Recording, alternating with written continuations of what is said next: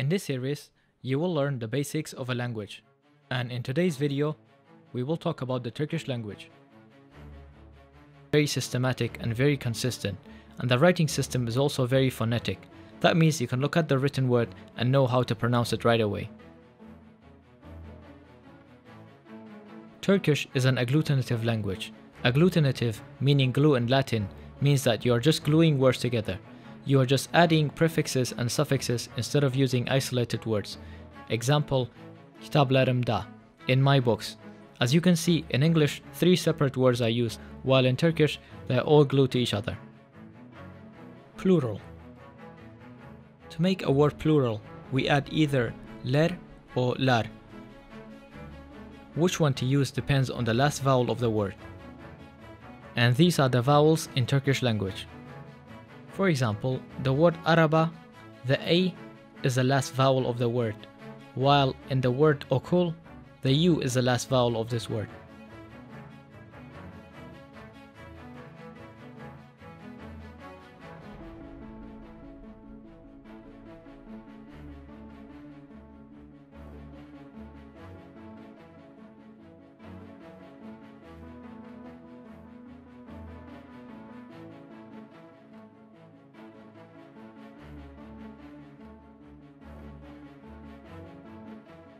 Look at the table below to see which suffix should be used to make a word plural.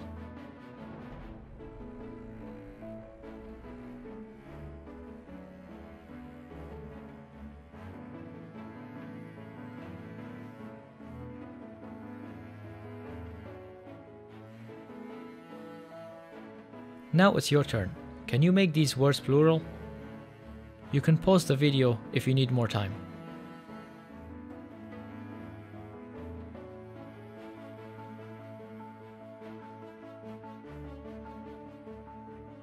Comparative and superlative. By simply adding daha at the beginning of an adjective, you can make it comparative, and by adding en, you can make it superlative. Example,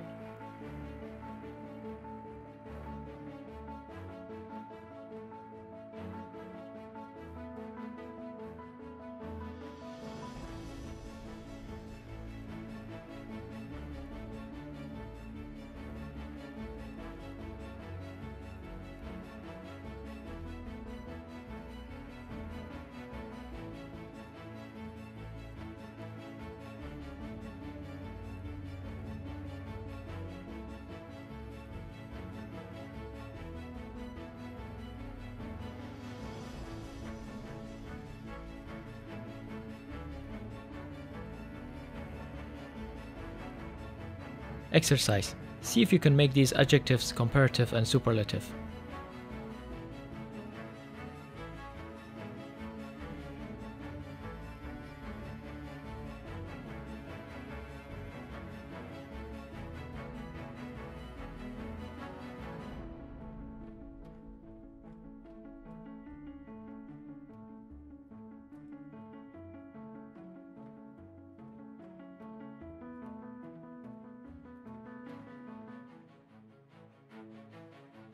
Pronouns.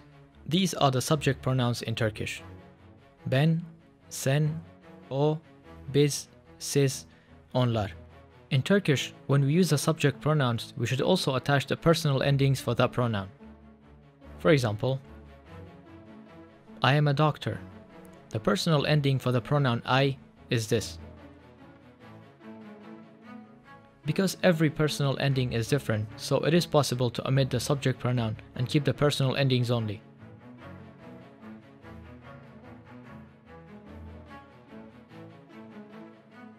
Let's look at another example. Notice how the vowel changed. The reason we use a different vowel is because there is something in Turkish called the vowel harmony. The vowel harmony in phonology is an assimilatory process in which the vowels of a word have to be members of the same class, thus in harmony. The rules are like this.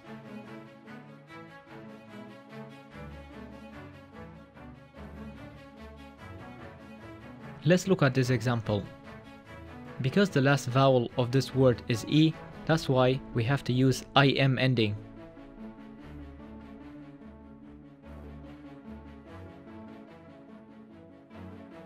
Let's look at another example. Again, because the last vowel of this word is I, that's why sin is used.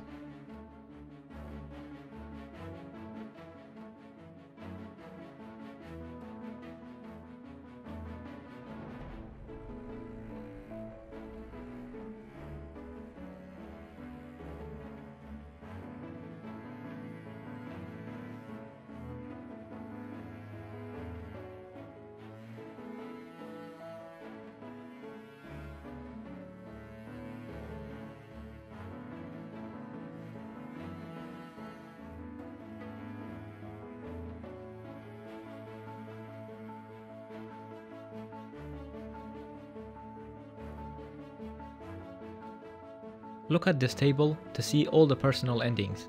The letter Y is used when the last letter of the word is a vowel, and then the personal suffix is also starts with a vowel. The Y works as a buffer between the two vowels. In Turkish language, two vowels should not come after one another. Let's look at the second example. I am a student. As you can see, the last vowel of the word is I, and the personal ending is also I. When we have two vowels after one another, a letter Y should be used between the two vowels. We learned how to say I am a student, I am a doctor. Now to say I am not a student or I am not a doctor, we simply add the word değil between the word and the personal ending. Example.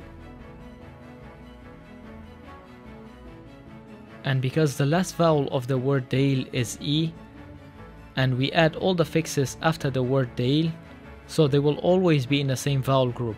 For example,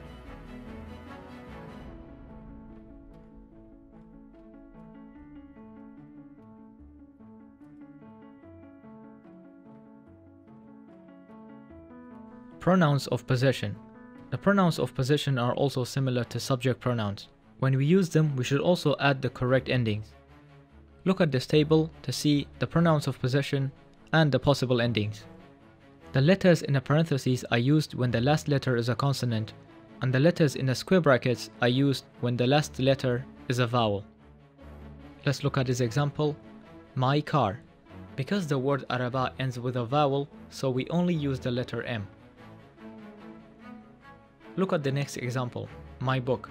Because the word book ends with a consonant, so we have to use the word in the parentheses. In here, we only use the word inside the square brackets when the last letter of the word is a vowel. So the letter S works as a buffer between the two vowels.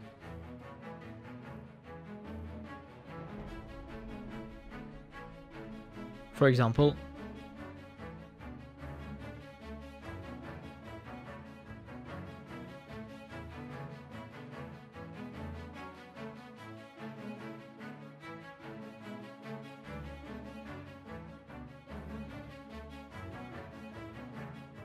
to say I have something in Turkish is very easy.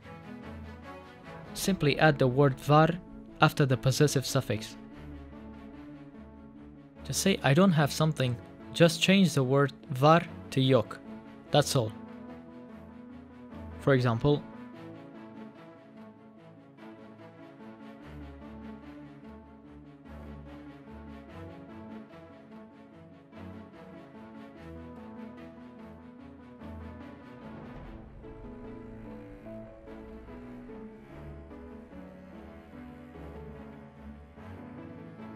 look at this example. I have a car. Instead of saying a car, in Turkish, one car is used, since there's no equivalent word for the indefinite article a in Turkish. Asking questions.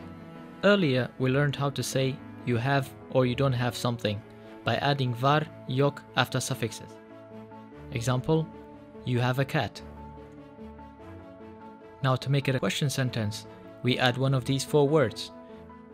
Which one to use again depends on the last vowel of the word.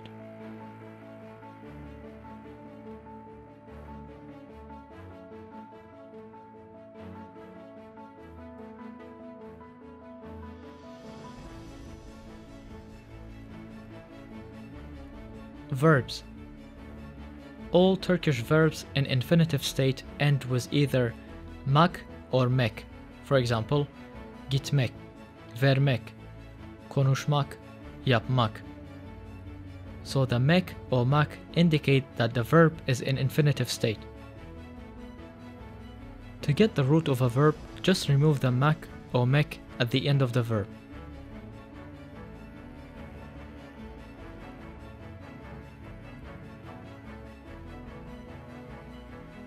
Present continuous tense. It is very easy to turn a verb into the present continuous form. The yor is like the ing in English. Simply add the yor after the verb root and then add the personal ending. For example, çalışmak, to work. Remove the mak to get to the verb root and then add the yor and then the personal ending.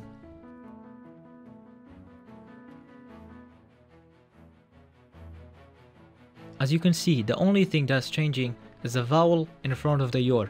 The yor itself is not affected by the vowel harmony rules. Let's look at a few examples. And you will notice that the only thing that is changing is the first vowel of the tense. To make the present continuous tense negative is super simple. You only have to add the letter M after the verb root. Example: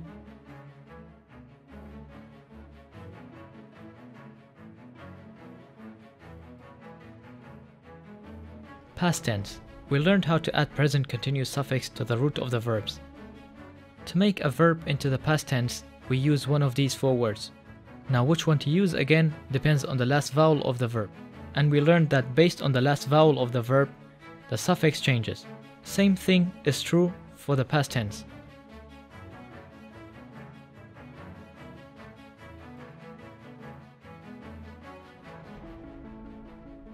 For example,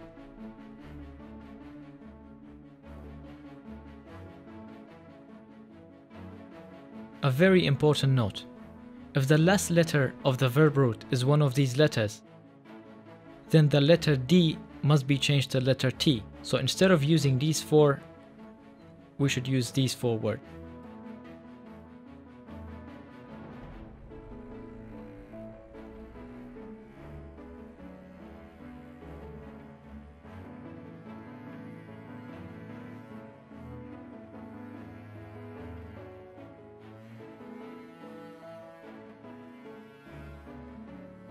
By adding either ma or me, we can negate the past tense verbs. Simply add the ma and me at the end of the verb root. Note, we learned that we have to change the letter D to T if the last letter of the verb root is one of these letters. But in the past tense, when we add the negative ma, me, we don't have to change the last letter. Example: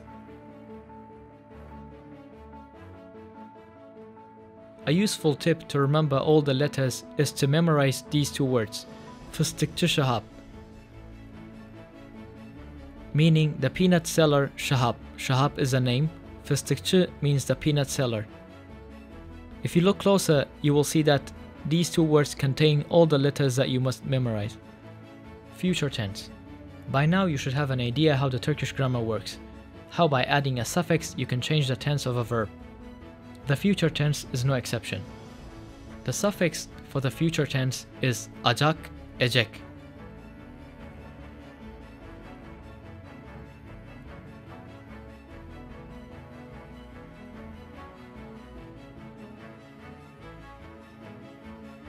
For example,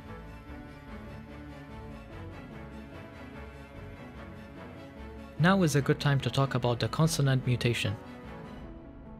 When a vowel suffix is added to a word ending with one of these four letters, the last letter of the word will change into another letter. For example,